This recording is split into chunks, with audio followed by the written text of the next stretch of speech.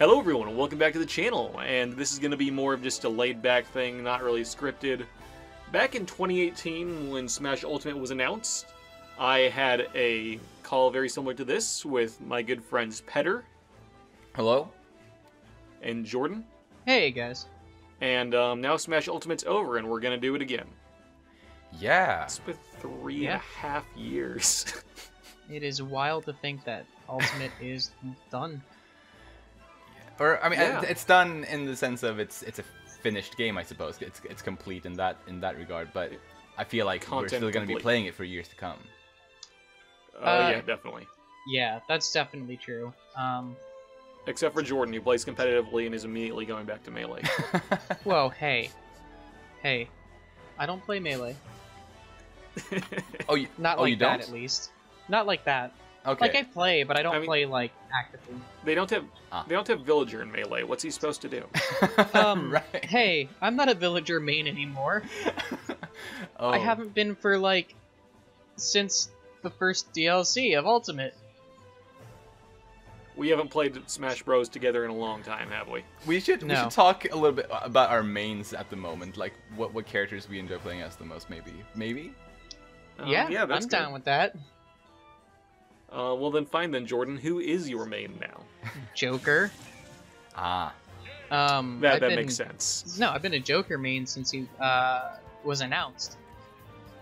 That makes complete sense. I remember now. I had completely forgotten because I feel like you were a villager main for such a long time, and I just kind of had that ingrained in my mind. But I do remember when you mentioned it. Yeah. Yeah, like I might switch to Kazuya. Ah, right. And just kind of have Joker as a secondary because I've been really enjoying Kazuya, and Kazuya is just a lot of fun. Yeah. I can't really say much more than that about him. He's just a fun character. Nice. Yeah, absolutely. I haven't played him too much. I haven't played. Well, I mean, I've played all the characters at least to some extent, but I haven't played at least the later DLC ones a whole lot so far. But yeah. Yeah. So for me, my mains remain Marth and Roy, Captain Falcon, Ganondorf, Terry. He's a new one. I really picked up Terry, and I love playing as him. Nice. Terry's a lot yeah, of fun.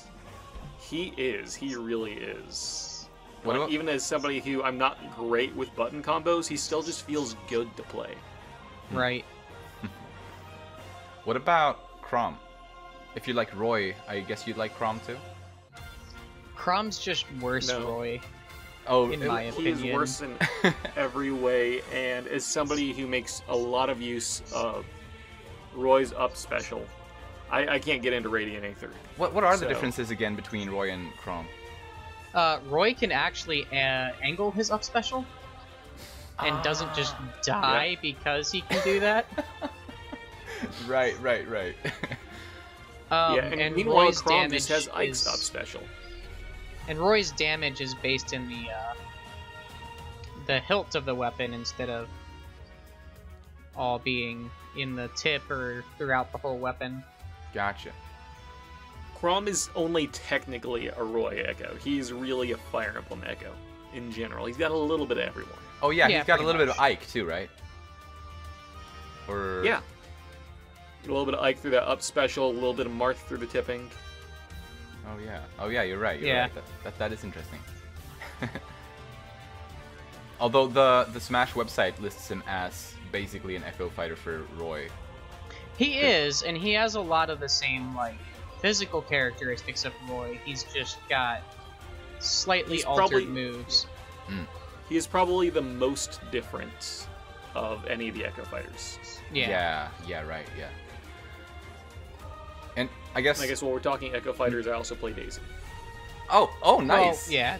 Daisy's a lot of. I prefer Daisy. She has the best like colors too, like for alternate Yeah. costumes. Yeah, her red and black costume is fantastic. Oh Yeah, yeah, it that's is. right. Oh my god, it's so beautiful. What are her differences technically between like comparing her to Peach? If you guys know. I Like don't know. I'm negligible if Googling there it. are any. Right. I mean, I'm sure there's like some little like maybe like stat thing that differs perhaps, but yeah, I have no Like- clue. like I said, if there is Daisy is one, a little it's shorter than negligible. Peach, which means she has a smaller hitbox. Actually, well, speaking of Echo Fighters, Dark Pit is probably still my #1 main. Really? Yes. I mean, obviously, I love Pit too. The differences aren't that big, obviously, but I do like I think his side B is stronger than Pit's, or maybe I'm completely wrong about that. I like Dark Pit for the theme though, because I like this character in Uprising. Yeah. His side B has some slight differences. It has like electric properties, and I think he can That's like right. spike people. Yeah, I think so. So. Yeah. So I just feel like, well, partially I enjoy him like flavor-wise more, but also maybe slightly more also technically, even though both are obviously perfectly fine to me. Inkling became a huge favorite of mine, like another favorite of mine with this, well, with Ultimate as well. She's like my daughter. But, All right. Yeah. It's like I can't say she's my waifu, but I'll say she's my daughter. Okay, I guess that's more acceptable. Right? I guess. Totally. And Yoshi and Toon Link and Lucina, just to mention a few others that I really love to play as. Yeah, those are fun ones. Hell yeah. Yeah. Well, here's another question. Even if it's not somebody you play, who's your favorite newcomer? Newcomer to this game. Yes. So that's including the DLC characters and the just basic new ones. Let's start with base roster, and we'll kind of move on. Okay. Well, I mean, I already said mine. It's Inkling. Mm-hmm. 100%, hands down. I think for base roster, Inkling is probably my favorite as well. I think Inkling being added is just natural, you know? Oh, yeah. And I didn't really care too much about somebody... Well, although Simon and Richter are really fun too. They are a lot of fun. I was really hyped for that one. In the sense that, like, it's just nice that they're there, you know? Definitely. Yeah, at the end of the day, I think their movements are a little too clunky. They're a little too slow for me to enjoy them, but I am very happy that they're there. Right, yeah, like Castlevania deserves representation in Smash. 100%, and they Yeah. did good. Yeah. For me, I'm gonna say my favorite was King K. Rool. They really did that man justice. Nice. Yeah. And that also gave us the new Gangplank Galleon, which is one of my favorite songs in Smash history. Gangplank Galleon's pretty good. Yeah, it's fantastic. I'm not even a huge fan of the original Donkey Kong Country version, but what they did with Smash was fantastic. I guess Isabelle deserves a little bit of praise too, because I think she's a really fun sort of variant or option or like alternative to Villager. I can agree with that. She's got She has- plenty of differences that I feel like her being her own character is just good. you Yeah, know? for sure. Yeah. Yeah, at the end of the day, I do think she has one of the most annoying moves in the game, being that stupid fishing pole, but... Oh, I love fishing pole. Oh, wait.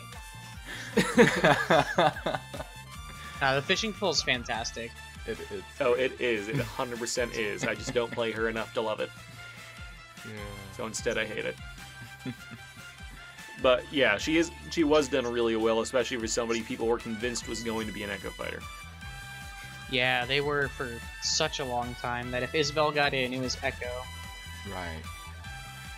Were people actually like speculating that she would be a fighter before it was announced? People thought Yeah. it was possible Huh. because of how popular Isabelle was. Yeah, I was actually in the minority for arguing it should be Tom Nook instead of Isabelle if we got another Animal Crossing rep. Yeah, I was with you right there. I also think Tom Nook would have been fun, though I don't think it was a, Tom Nook should have been in instead kind of deal for me. That's fair. Yeah. At the end of the day, Isabelle's done well. I'm not going to complain. Oh, for sure, absolutely. She's great. Yeah, hopefully there aren't many people who can complain. about Isabelle. Absolutely. I'm sure there's someone. Absolutely someone, but oh well, they can complain. Yeah, left them. Yeah. What about a DLC? What's everyone's favorite DLC character? So maybe I have an unpopular opinion here, but overall, I'm not saying every single one, but overall, I was not all that into the DLC characters for this game. Really? Over all 12 of them? No, like just in general, like just looking at them as a batch, I was sort of disappointed. Or not disappointed is probably the wrong word, but most of them aren't characters that I was super into. Piranha Plant is probably my favorite, but I'm still Piranha not. Plant definitely like, leads not anything I play a lot. Definitely leads to one of my favorite stories. Where one of my roommates in college, this is kind of a side tangent, one of my roommates in college just didn't grow up playing Nintendo. He played Blizzard games growing up, but between myself, one of our other roommates, and his girlfriend, he slowly got to play more and more Nintendo games. Nice. At one point, we were playing Mario Kart. Like any man of culture, he chose Waluigi to play as. And at one point, he picked up the Piranha Plant item. And I just turned to him and said, Wesley, how do you feel if I told you that the character you're playing as is not in Smash Bros, but the item you're wielding is? He was like, yeah, that's messed up. That's all so I have funny. to say. Oh my god. Yeah, Piranha Plant's trailer was fantastic. Overall, just very good. Yeah, I love all of the different moves of Piranha Plant, and I guess like the weight and movement is also something I guess that appeals to me. If I had to pick another one, it would be Steve and Alex.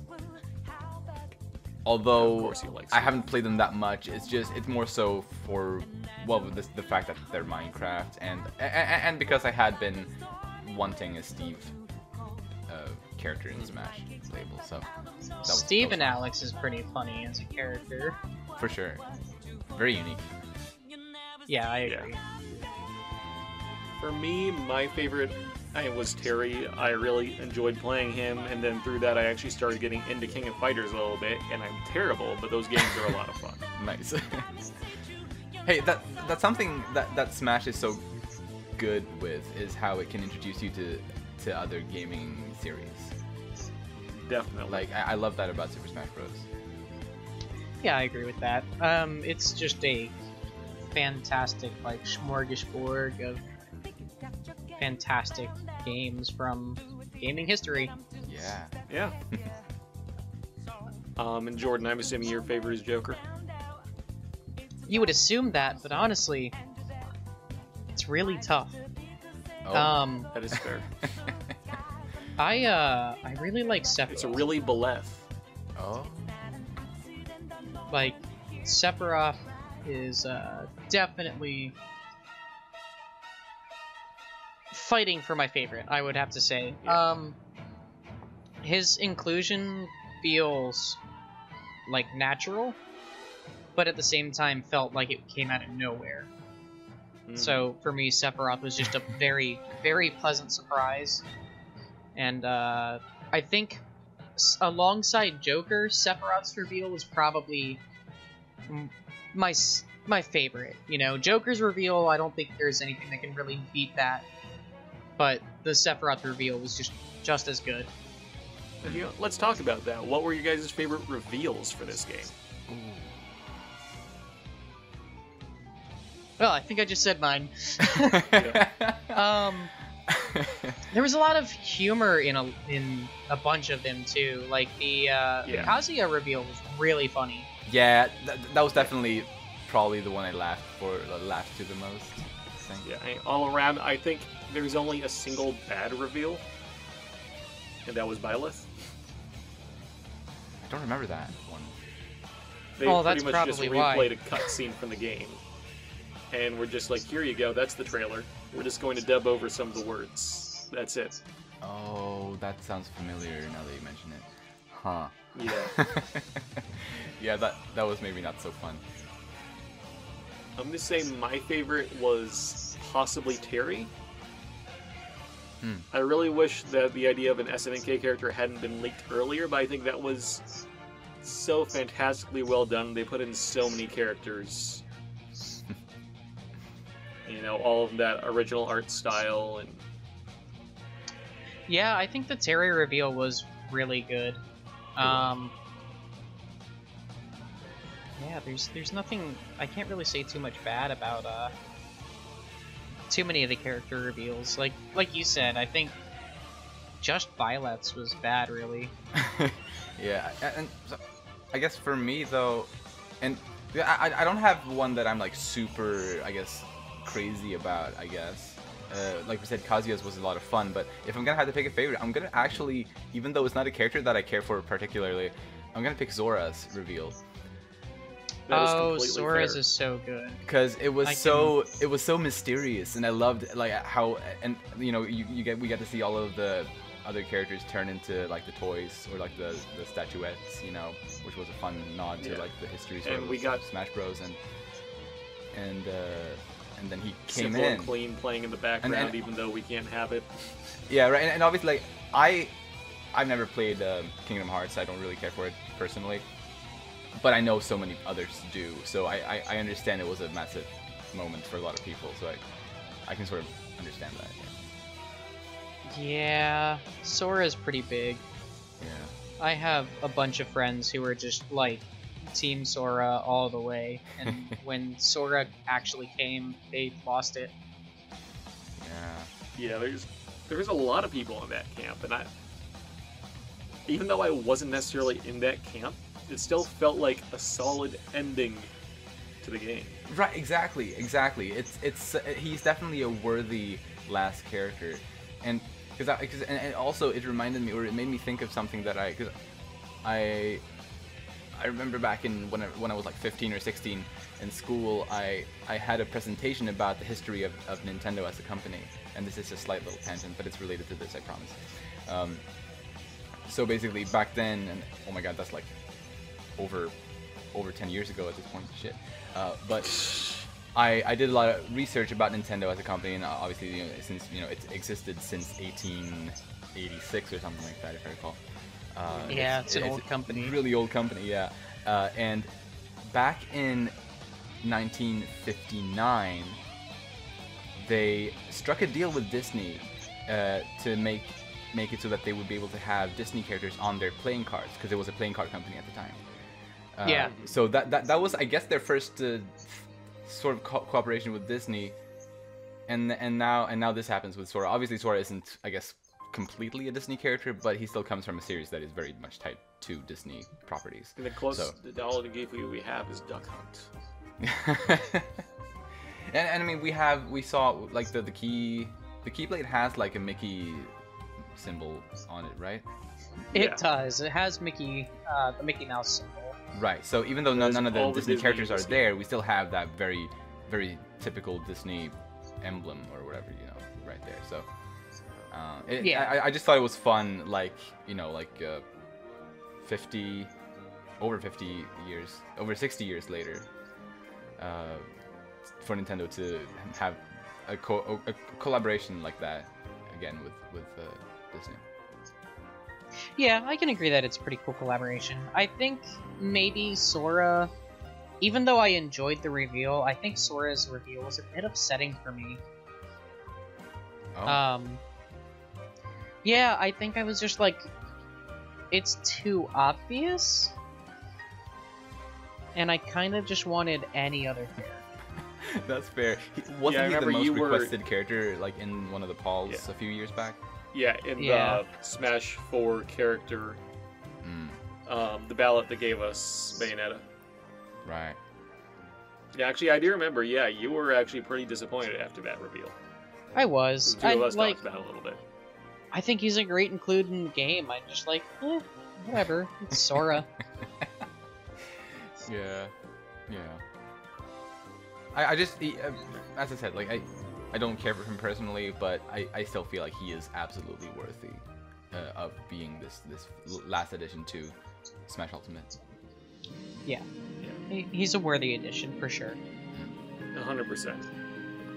Actually, we're going to talk about the last reveal before we get too far out. I also want to talk about the first major reveal. Well, I guess second. Everyone is here. Yeah, That snake Petter reveal. just absolutely nailing that one. It was my wishful I'm still thinking mad. somehow coming true. Nobody believed it would happen except for you. Petter's just like, yeah, they'll all be back. And we're like, nah.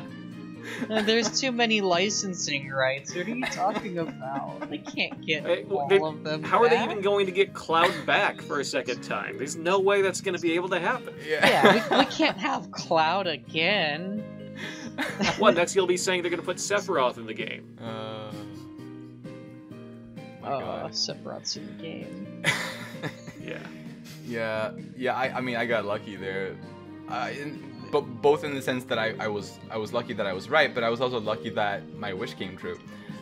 Just in general, Yeah. I was so I think we all really were lucky for that, because that True. that set the tone for this entire game. So true. There is one character though that's sort of not there. Yeah, depending on how you look at it, and that's Charizard from Smash 4. Okay, What you're do you guys pulling think of at that? strings now. Yeah, I know. Charizard from Smash 4 plays pretty much exactly the same as. Oh no, It's he Charizard lost and- his down B. He Terrible. did. He did though. Like, that was a nice down B. He lost Yes. Rock Smash. Whatever Smash? will we do? Rock Smash was one of the moves that you loved the most about him in Smash Oh, don't 4. get me wrong. I love Rock Smash. Right? Rock He Smash lost was one great. move to gain 2 entire extra movesets. But that. But they split Zelda from Sheik. They could have made like one Squirtle, one Ivysaur, and one Charizard character. I personally would have probably preferred that. I don't think Squirtle and Ivysaur would really be quite as interesting on their own. Charizard's the only one that really can stand on its own. I don't know. See, I think it depends. On You how they say that, make and then I think I can side with Petter here. And my only thing I can say to side with Petter is Project M. They did that in that Yeah. one? Uh-huh.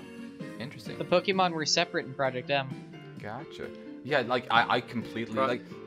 like as I said, like since they split Sheik and Zelda, and I mean they even before that, right? They split Samus from Zero Suit Samus. Like, why not split these as well? Sort of, but oh well. Yeah, I get you. Yeah, that's fair. I think maybe it's just the whole thing is weird because they're like, oh, we're gonna keep them separated for simplicity for Smash 4, you know? And like, I think they kind of put themselves in this weird corner where they did separate Sheik and Zelda, Samus and Zero Suit, and they gave Zelda some new moves Right. as a result because of that, right? Yeah, And- at the very least, the down B at least. And even Zero Suit had a new move as a result. And that new move, like, became such a big part of her kit. And same thing for Zelda, that they're like, well, we can't put them back together now. And, like, all Charizard lost is Rock Smash. Yeah. You know? Plus, they had 2 more Pokemon to get in there, and the character is Pokemon Trainer, not Squirtle, Ivysaur, and Charizard. True. That is very true. Yeah. It's just, I guess for me, I always preferred to play a Squirtle out of the 3 Pokemon Trainer Pokemon. So I would have loved to have like Squirtle as its own as its own playable character with a full set of moves without sacrificing one move slot for switching Pokemon. Yeah, that's definitely fair. I think Squirtle and then Charizard is how I like to play. Like, Ivysaur is a bit difficult to process. I see so plenty to of speak. people choosing to play as Ivysaur though a lot. Yeah, it depends on like who you're going up against, but that's me getting into it in a competitive kind of Mm. sense, you know. Right, right.